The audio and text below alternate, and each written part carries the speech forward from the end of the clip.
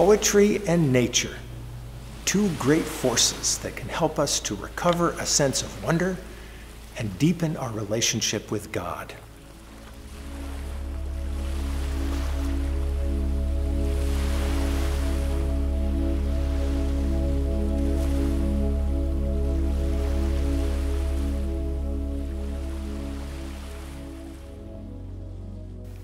May the grace of our Lord Jesus Christ and the love of God and the fellowship of the Holy Spirit be with each and every one of you.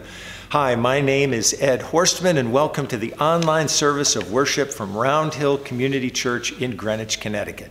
We are delighted that you have joined us for this online experience of worship, and we look forward to staying connected with you in this way. And happy Earth Day Sunday.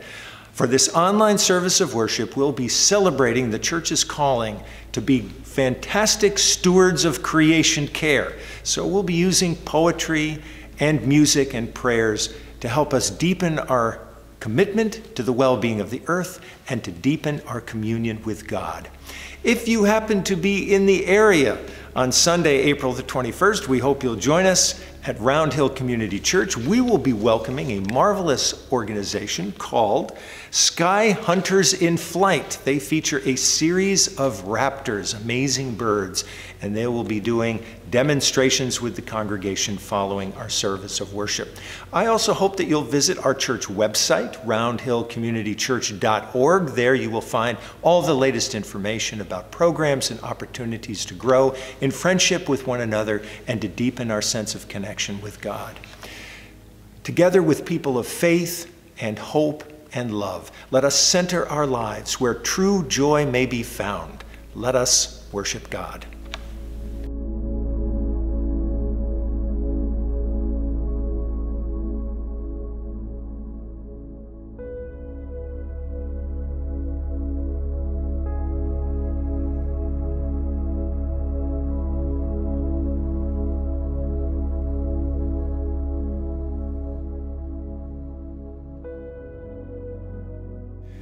Let us pray. Creating God, in you, everything on earth and in the heavens is bound together in perfect harmony. Open our eyes to behold your creation. Create in us a new spirit of awareness of our place in your delicate balance. Transform our hearts that we may reclaim our sense of awe and wonder. Quicken our understanding that we may acknowledge our responsibility and strengthen our resolve to work with you for the healing of your creation. Through Jesus Christ our Lord. Amen.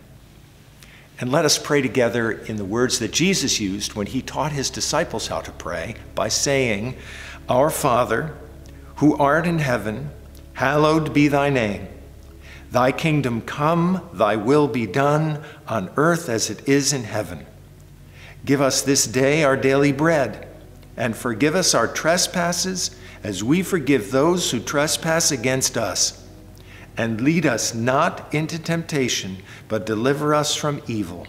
For thine is the kingdom and the power and the glory, forever and ever. Amen.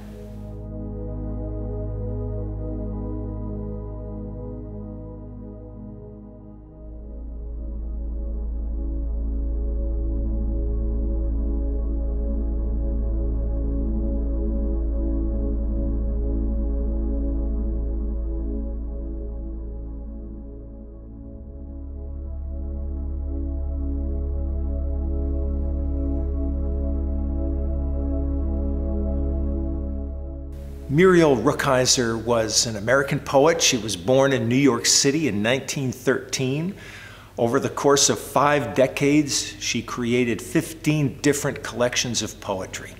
She was an activist, and much of her poetry involves ruminations and meditations on the major events of her time. She once wrote this about poetry. If there were no poetry on any day in the world, poetry would be invented that day, for there would be an intolerable hunger for it. So I am bringing poetry to the forefront on Earth Day Sunday, and my hope is that these poems would not only help us to reflect more deeply about the world of nature around us, maybe hearing these poems will even have the effect of wanting us to get outside, to listen and to look and to receive the messages of nature that are, in fact, coming to us all the time. So I want to begin with a biblical poem. We might not think about this particular reading as a poem, but it is. It's the 23rd Psalm. It is probably the best known of all of the 150 Psalms that we have in our Old Testament. A reading from the 23rd Psalm. The Lord is my shepherd, I shall not want. He maketh me to lie down in green pastures. He leadeth me beside the still waters. He restoreth my soul. He leadeth me in the paths of righteousness for his name's sake. Yea, though I walk through the valley of the shadow of death, I will fear no evil. For thou art with me. Thy rod and thy staff, they comfort me. Thou preparest a table before me in the presence of mine enemies. Thou anointest my head with oil, my cup runneth over.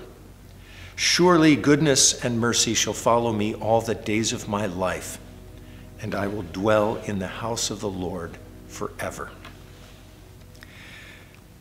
I want to make one observation about the 23rd Psalm, which has been such a source of comfort for people of faith for over 2,500 years. Part of what interests me about the 23rd Psalm is that, in one sense, it's a psalm that calls us into an experience of rest. It describes how deeply God wants us to be nourished by rest, and that God, in fact, makes us to lie down in green pastures. So there is in this poem the revealing of God as one who wants to care for us at the deepest levels of our being. On the other hand, there's also the understanding that in many seasons of life, we move through great challenges, sometimes times of threat. Yea, though I walk through the valley of the shadow of death, I will fear no evil, for thou art with me. And so this is the other side of the 23rd Psalm, not only words that call us to a deep experience of replenishment, but words that also promise accompaniment when we are walking through those challenging valleys.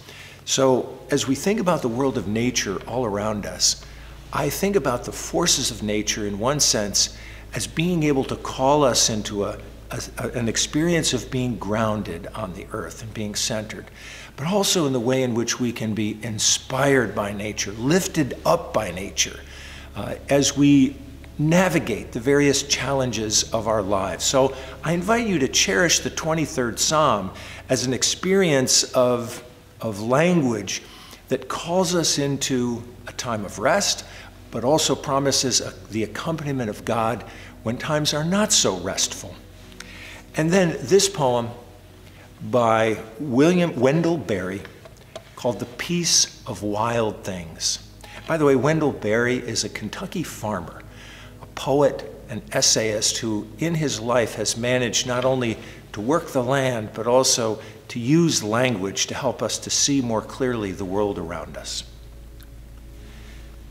When despair for the world grows in me, and I wake in the night at the least sound in fear of what my life and my children's lives may be, I go and lie down where the wood drake rests in his beauty on the water, and the great heron feeds.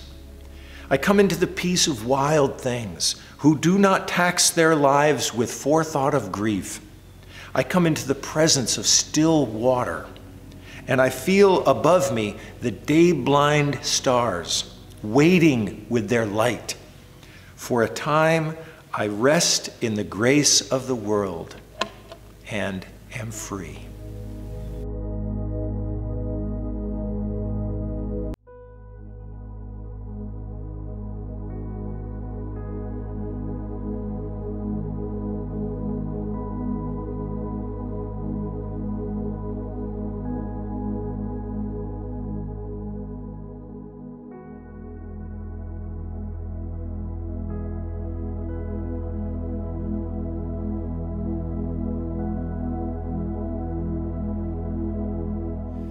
When I thought about which poems to include for our online service of worship for Earth Day Sunday, I had a bias.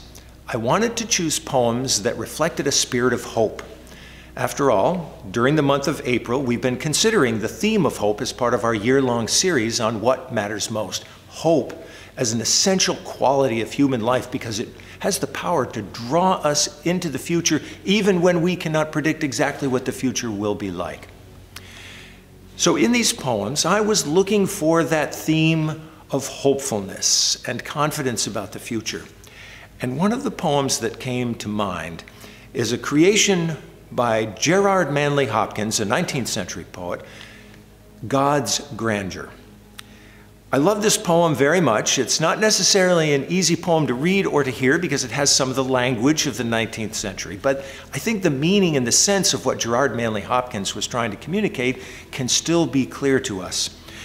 One of the things that he managed to do in his poem was to take a very serious, clear-eyed look at the world in which he was living, a world that was beginning to be damaged by the Industrial Revolution.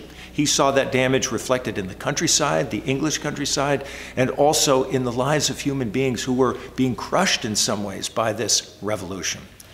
So here's a poem of hopefulness, which contains a very clear view of the world that was changing, but nevertheless affirms a deep sense of confidence and hope about the future.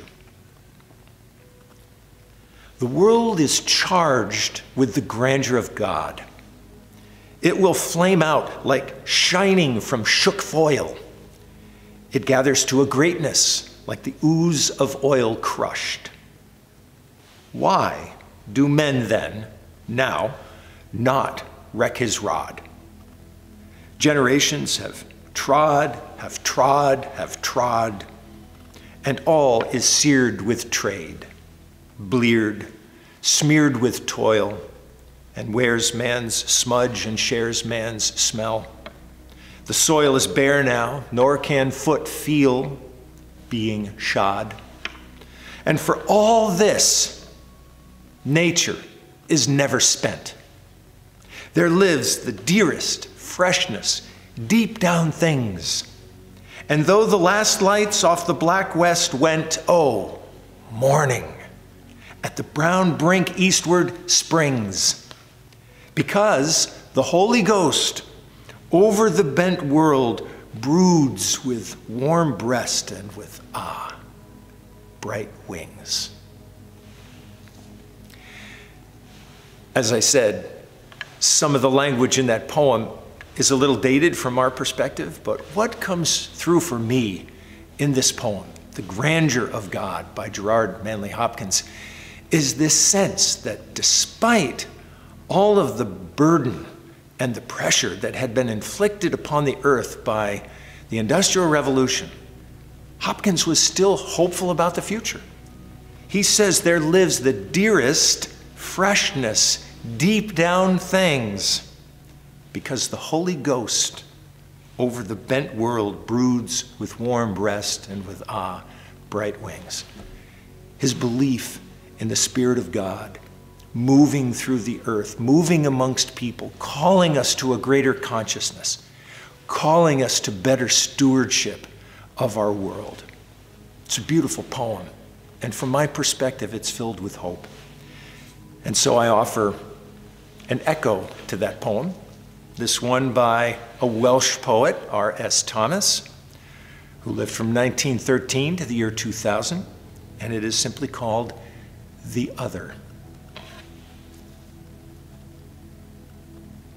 There are nights that are so still that I can hear the small owl calling far off and a fox barking miles away. It is then that I lie in the lean hours awake, listening to the swell born somewhere in the Atlantic, rising and falling, rising and falling, wave on the long shore, by the village that is without light and companionless. And the thought comes of that other being who is awake too, letting our prayers break on him not like this for a few hours, but for days, years, for eternity.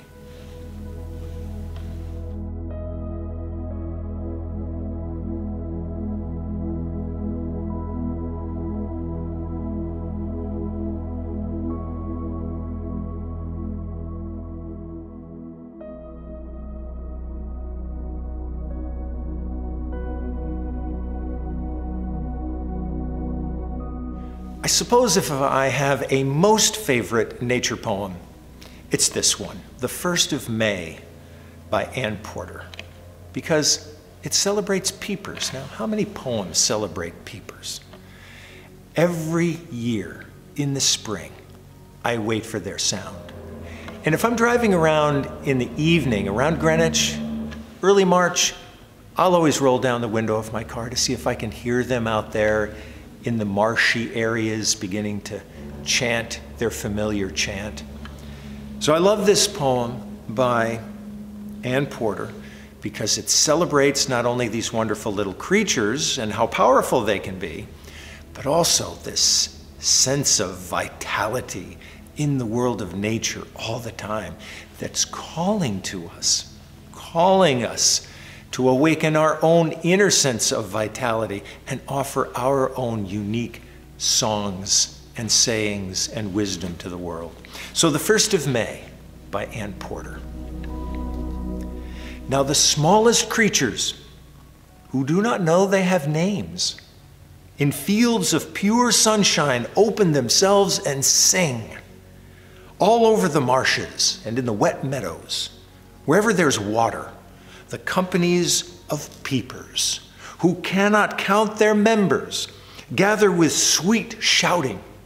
And the flowers of the woods, who cannot see each other, appear in perfect likeness of one another among the weak new shadows on the mossy places. Now the smallest creatures, who know themselves by heart, with all their tender might and roundness of delight, spending their colors, their myriads and their voices, praise the moist ground and every winking leaf, and the new sun that smells of the new streams. All right, that's my most favorite nature poem, I admit it, I confess. But I am also very fond of this poem by Barbara Crooker, which is called Sometimes I Am Startled Out of Myself. And I included it as one of the poems for this online service of worship because I think some of our best and most beautiful interactions with nature are the ones that take place in a condition of being startled. When we hear a bird song we haven't heard before, or when the sun plays out on a field in just a particular way, or when we notice a fox jogging across the backyard and we're startled, but in ways that don't frighten us, but which give us a sense of hopefulness about the future. That's the best way of being startled. So here's a poem by Barbara Crooker. Sometimes I'm startled out of myself, like this morning, when the wild geese came squawking, flapping their rusty hinges, and something about their trek across the sky made me think about my life.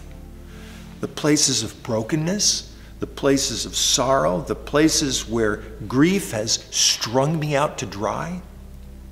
And then the geese come calling. The leader falling back when tired, another taking her place. Hope is born on wings.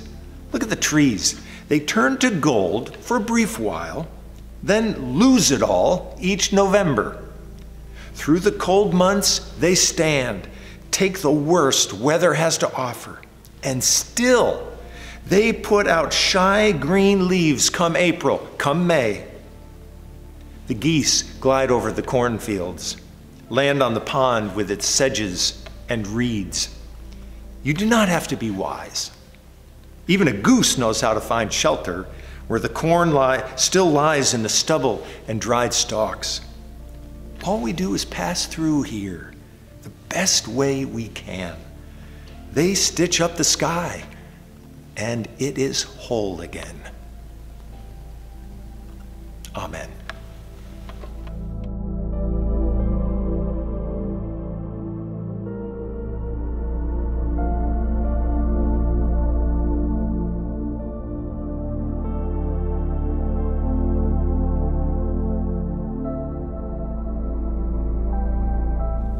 We've done things a little differently for this online service of worship, and I want to carry that thread into our experience of prayer.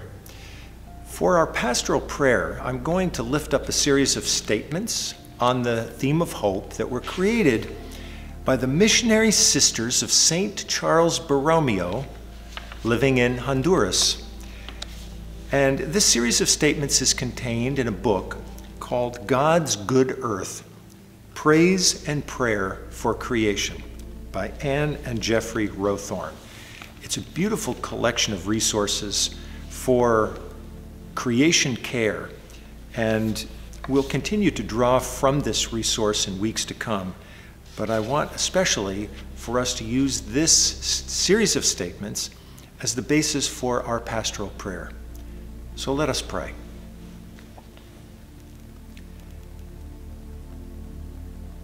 God, we give you thanks for your constant accompaniment of us.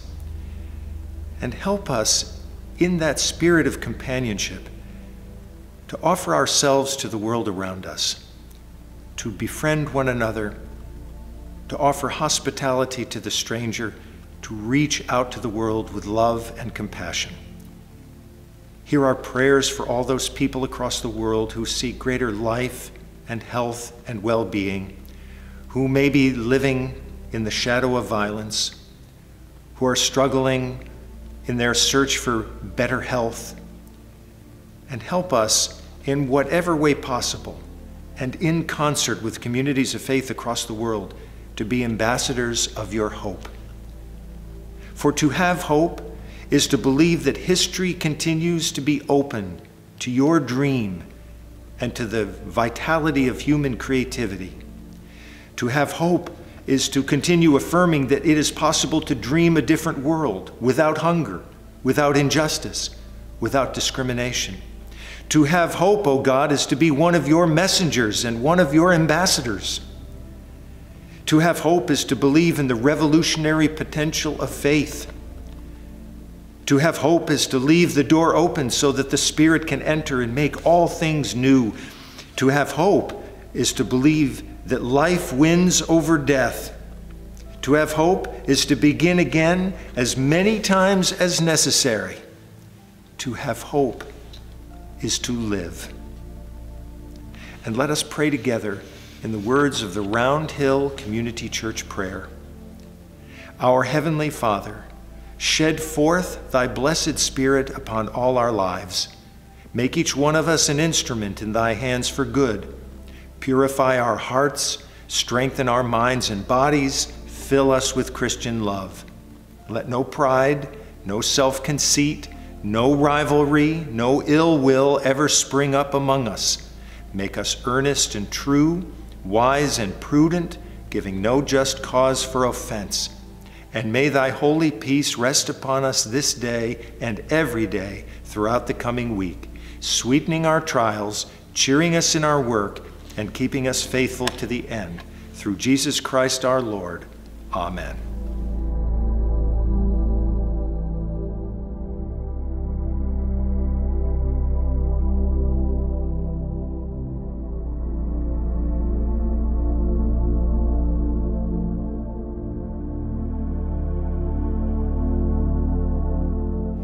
Go forth in peace as people of hope. And may the grace of our Lord Jesus Christ and the love of God and the fellowship of the Holy Spirit be with each and every one of you now and always. And may the Lord bless you and keep you, make his face to shine upon you and be gracious unto you, lift up his countenance upon you and give you peace, now and evermore. Amen.